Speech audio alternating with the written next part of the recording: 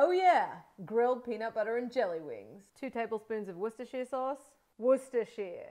1 teaspoon of sambal or chili paste. 2 tablespoons of brown sugar. 4 tablespoons of melted strawberry jelly. 3 tablespoons of melted peanut butter. Smooth, not crunchy. Stir to combine.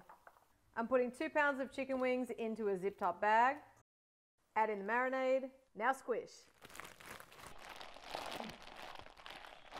Then it's into the fridge for 2 hours.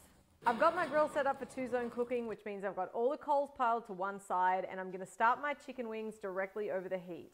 I'm going to keep moving the wings so the marinade doesn't burn just till they get a really lovely colour, about 2 to 3 minutes. Then I'll move them to the indirect or cool side of the grill and close the lid to let them finish cooking for another 10 to 15 minutes. Sprinkle with some crushed peanuts and some chopped scallions, and there you